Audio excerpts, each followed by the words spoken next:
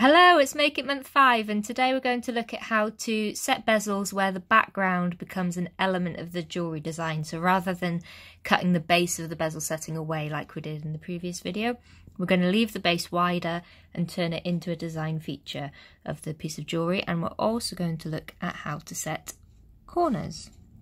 So here I have two little Marquise Labradorite Cabochon stones. So Marquise is the shape, so this double-ended point that we're going to have to navigate and set. And if you remember back to the previous video, the reason they are cabochons is because they've been cut nice and smooth on the top and they have a nice flat back. And we're going to be setting them with some bezel wire. So this is the 0.3mm tall bezel wire, and I'm going to set them onto a piece of silver that I found that a student textured but didn't use. So I found this scrap piece of silver and I've got this shape template, so I thought it'd be quite nice to make a pair of earrings because I can think, ooh, stop wobbling, I can fit two of these shapes on there, and this stone, if I can pick it up, would look quite nice in the middle of it somehow. So that's what I'm going to work on. So the first thing that I'm going to do is I'm going to put some masking tape on this so that I can draw that shape nicely on the surface of my silver. I've drawn the shape on the silver sheet, and because this piece of silver is so thin, I'm going to cut it out with my shears. But obviously if it was thicker, or if you wanted a bit more control, you could use your jeweler's piercing saw. I'm just going to quickly do it with this because the hammer textured anyway, so it doesn't need to be 100% perfect. And also I'm going to give them a little file in a minute.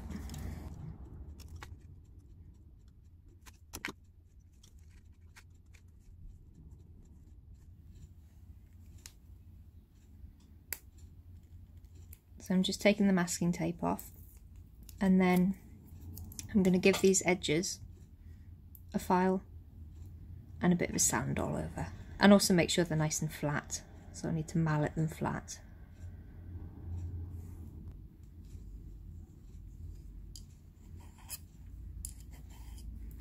Remember, when you're filing, the file only cuts on the forward motion, so it's push and lift, push forwards and lift, forwards and lift, rather than doing that motion back and forwards. And also, if you're filing a curve, you need to rotate your file with that curve rather than just filing a flat pad. So push and curve, push and curve. It's easier if you can do this by supporting this hand in your bench peg. So if you remember, with your files, they only cut on the forward motion. So you want to push and lift, rather than doing this backwards and forwards motion.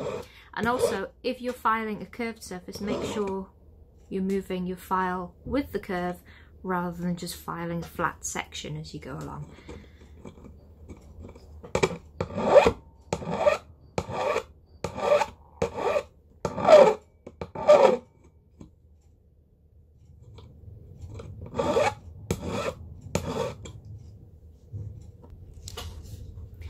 Once you've filed your edges, you want to get rid of any little burrs and scratches with some nice fine emery paper, and wet and dry.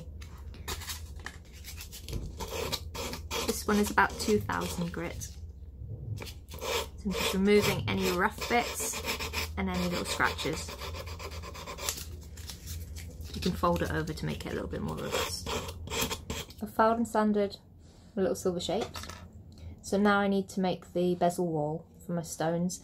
Now, stones with a point, you would normally start the wall on an edge rather than on the point, just because it's going to make soldering a little bit easier.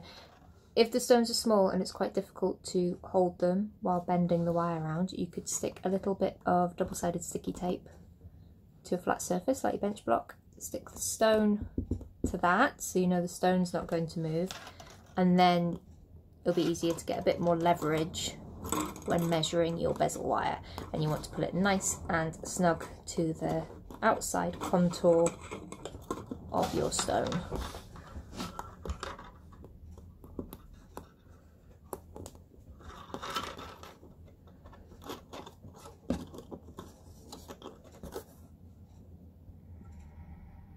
There you go, nice and snug.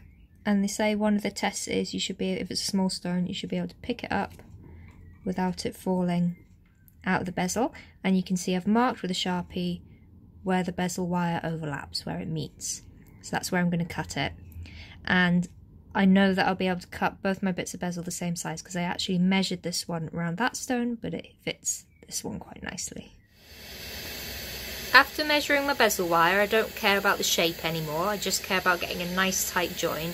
So that's what I've got. I've got them coming, the join coming together nice and flat and parallel. I've fluxed both sides of the join and I've stuck a little bit of solder underneath each one. So now I'm going to get my torch and I'm going to heat it until the solder melts. So I've got to remember to heat both sides evenly.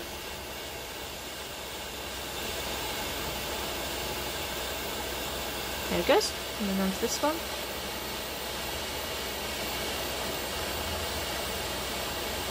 And there we go.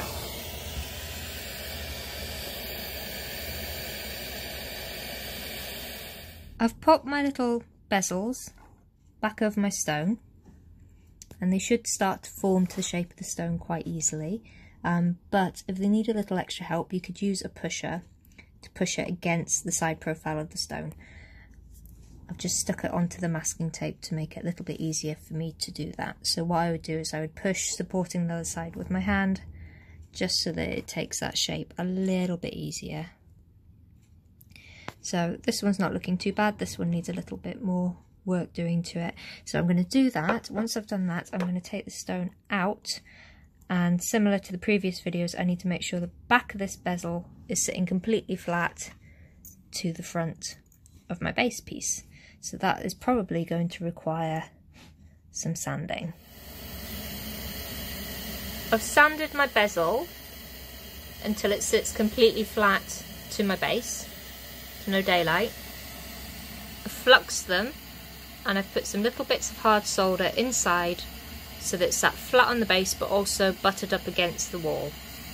And now I'm ready to heat. But I'm just going to heat the air a little bit so that that flux can evaporate nice and slowly rather than boiling and knocking all my carefully placed solder out of the way.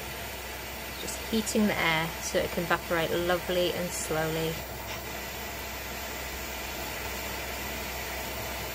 In a second, once the water's evaporated from the flux a little bit more, I'm going to start heating, but I need to concentrate all my heat on the base while missing the little wall of bezel as much as possible, because both bits need to be the same temperature, but that does not mean heating them the same amount. So now I'm going to start heating my base piece, but I'm angling my torch to miss that bezel wall. So I'm getting all the heat through the base and not directly heating the bezel at all, because that's really thin and really squishy and it's higher up, so it will heat up a lot quicker than the base piece will.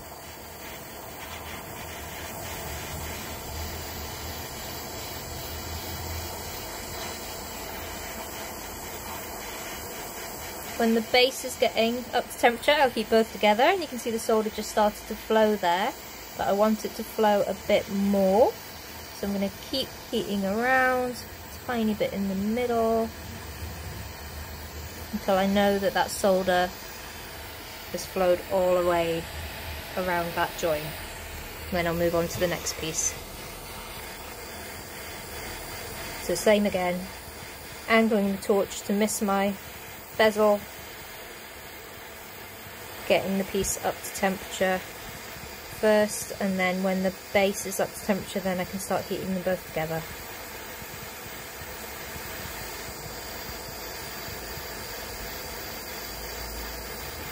There we go.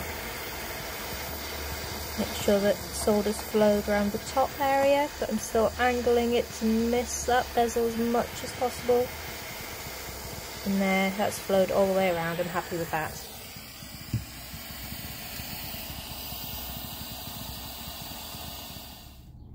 My little settings are out of the pickle. I've given them a quick sand, and I'm just sitting the stone next to them to check the height of the wall.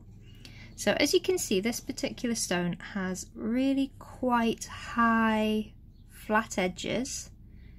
So the overall height of the bezel wall isn't too bad. I might give it a tiny sand, but I certainly don't think it needs filing down any.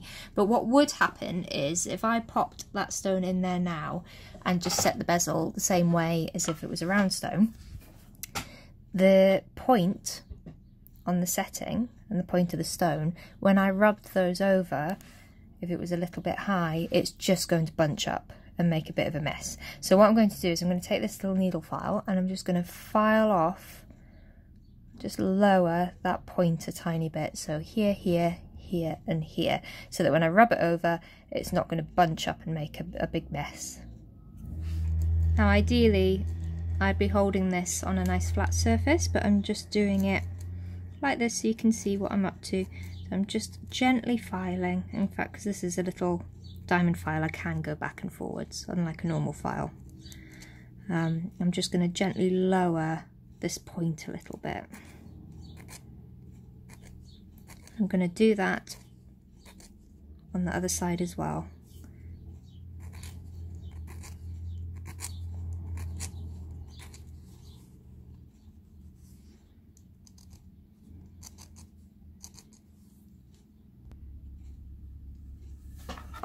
So I've just gently lowered where the points are, and depending on how I was going to attach my ear wires, I could now set my stone.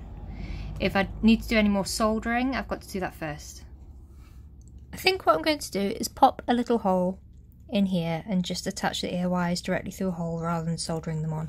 But I think what I would like to do is potentially add a bit more detail to this base. So over here I have all the little offcuts from when I cut those shapes out originally. And what I'm going to do is I'm going to melt them into little balls and then decide whether or not to solder any of those little balls onto my earrings. To make the little balls, I've popped the silver in the flux, so they've got a nice covering of flux, and then I could pop them onto my normal brick, but because I have one, I'm going to use a charcoal block. Now, normally, traditionally, when you make little balls, for adding as decorative elements, you would use fine silver because that doesn't pit and crater in the same way as sterling. But if you don't want those pits, a charcoal block helps minimise them. We'll talk a lot more about that another time. There we go, lots of silver balls. And what I could do is decide which one I wanted to use and solder them onto my earrings for decorative effect. So I just need to decide what size and what number visually look the most pleasing, and then I'll solder them on.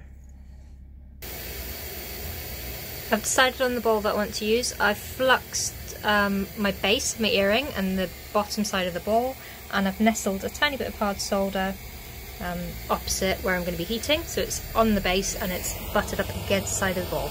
Now, as ever, I'm going to heat the air just so that the water in that flux can evaporate nice and slowly and not start bubbling and knocking everything out of position. Then I'm going to start heating the areas I'm trying to solder together while missing my bezel. So angling the torch so I don't directly heat that bezel.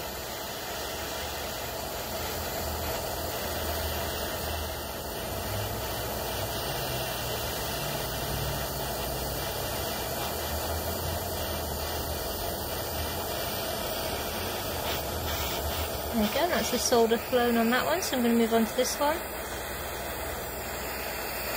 Again, angling the torch so I'm missing the bezel and I'm getting that ball and the base up to temperature.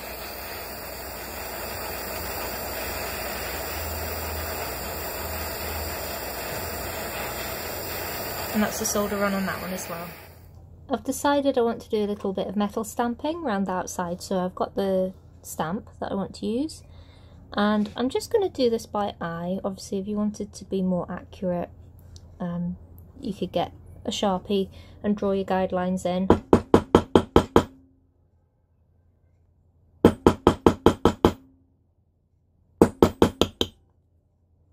the same on the other side.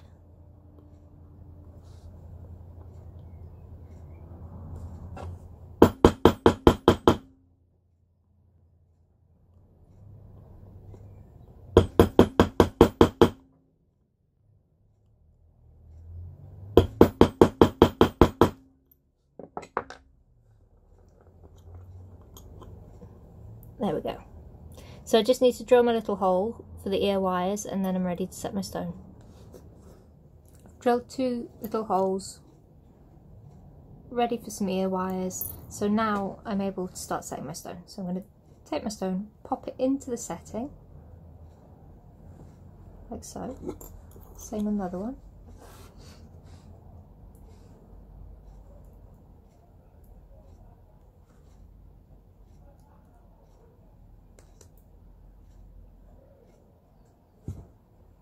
There we go, and then they're ready to set, same as before. So I have my pusher, and the only thing that I'm going to do a bit differently is I'm going to start at the corner, but I'm going to push the silver away from the corner. So for example, this focuses, if that's the corner, instead of pushing it over the corner, I'm going to push it down the length of the stone. I'll try and film this from a different angle so you can see a bit better. Okay, so instead of pushing straight on that corner and rocking it over, I'm going to push this bezel wall away from the corner. So I'm going to push and rock as if I'm pushing it down the length of the stone, because if I bunch it up, if I push it straight on that corner, that metal is going to bunch up a little bit. So I know that we lowered it with the file, but we still don't want it to bunch up. So when we push, I'm going to push on the edge of the corner and rock it in that direction away from the stone. I'm going to do it down here so you can see. So again, this would be easier on a flat surface, but it's easier for you guys to see here. So I'm going to hold it, I'm pushing up against the corner, but when I rock, I'm rocking away from that corner. Same on the other side, so push and rock. Same on the opposite side, push and rock,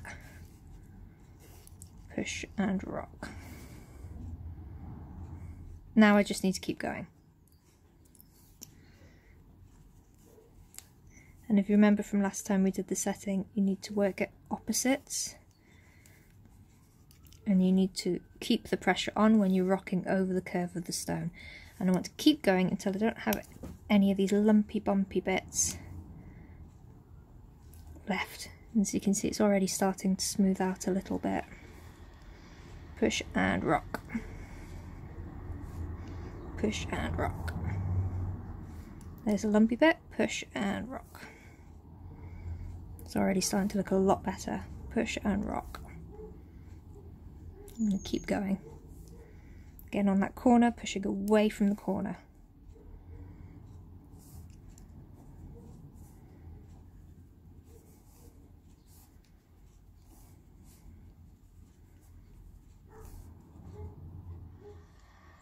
Now that I've pushed it as far as I can with either the pusher or the rocker, I'm going to start burnishing it.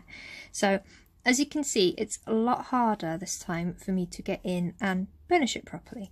So I just have to find an angle where I'm able to push on that edge, because if you remember, the whole point of the burnisher is to smooth out any last little wrinkly bits, as well as to slightly harden off the metal and give it a nice polish, so a nice smooth finish.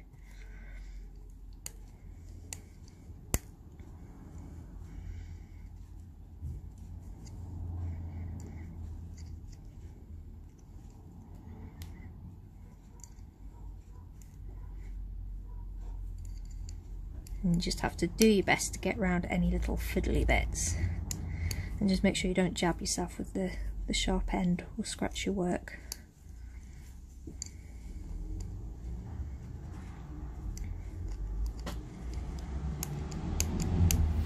I want to make a pair of ear wires to finish my earrings off, and I want a little ball on the end to emulate the little ball that I soldered onto the bottom of them.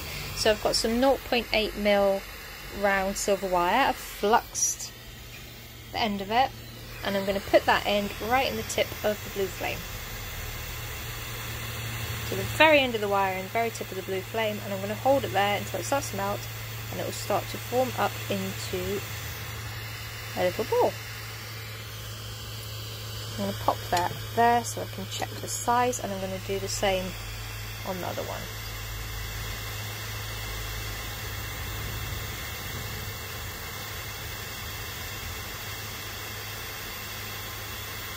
Go and check the size. That looks about even to me.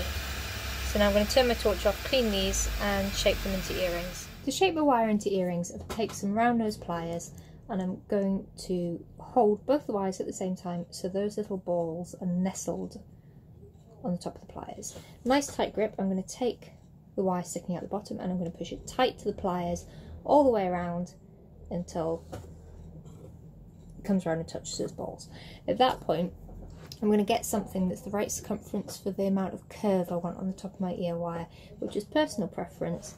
I'm going to use a doming punch just because I've got loads, but you know, pen, felt tip, Sharpie, anything like that will do. Again, I'm holding both wires together and I'm going to bend my wire nice and tight around the doming punch until it touches the back of the wires that are in the pliers.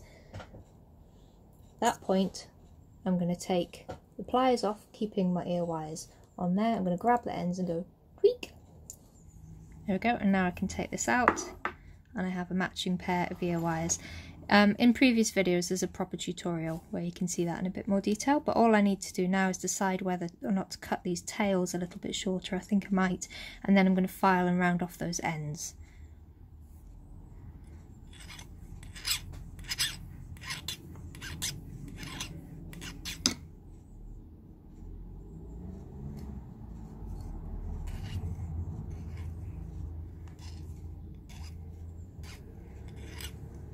So filing it flat, beveling it slightly to take any burrs off, and then giving it a good sand just to round it off and make it feel nice and smooth.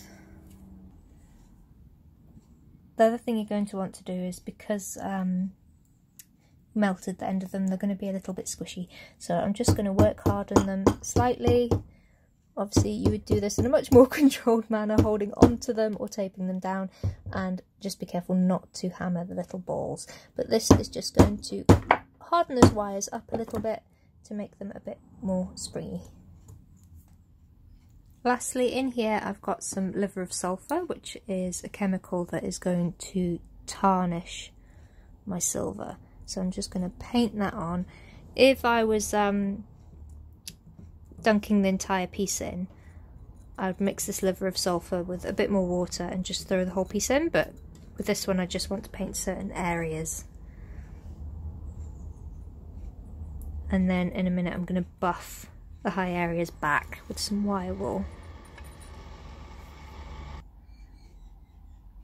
There we go, so they've blackened and tarnished up nicely, and now what I'm going to do is give them a little rub with some wire wool just to bring a little bit of shine back onto them. There we go, all done.